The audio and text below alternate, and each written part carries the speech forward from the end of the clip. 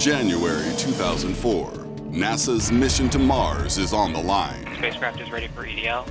The entire $800 million operation depends on the Opportunity rover probe's high-risk landing inside Eagle Crater. Current speed is fast enough to traverse the United States in less than 12 minutes.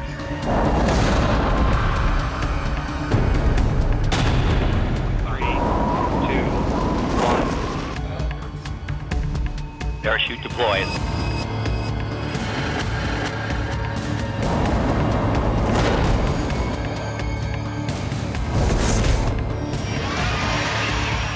We're on Mars, everybody.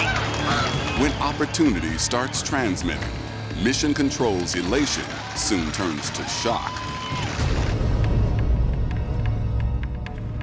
We're looking around, we're taking pictures, and we see the ground covered, literally covered with these little spherical grains, and this is really bizarre. The Martian surface is covered in small spherical rocks.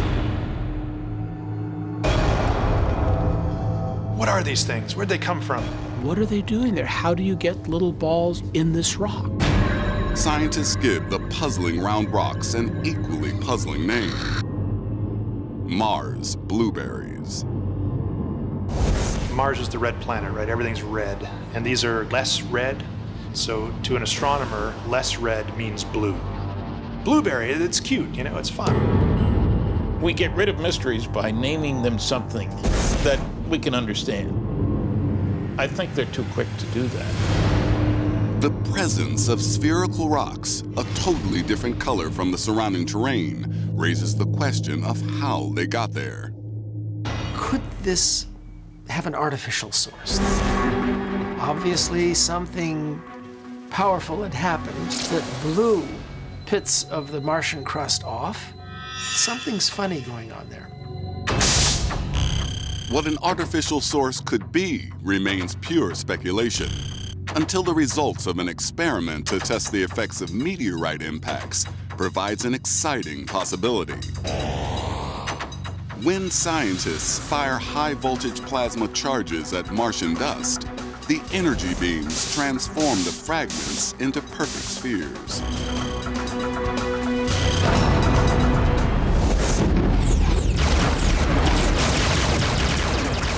I suppose it's possible that plasma weaponry fired into the ground on Mars could cause features like this. One would have to imagine this massive plasma war among Martian civilizations. Another theory for the Blueberries' origin discounts plasma weaponry, but supports the idea of life on the red planet. Mars blueberries might seem a little strange. We also have them here on Earth, created in the presence of water. Those little shapes, they're called concretions to the geologist, and those form in rock as water circulates through it. Water on Mars is very exciting because it means that at one point Mars was probably habitable. We've got active groundwater. That's what you need on Earth for life. Perhaps this was an environment where life could have thrived. If the Martian blueberries indicate the presence of water, the implications are astonishing. These tiny spheres could provide the best evidence yet that Mars was the perfect breeding ground for alien life.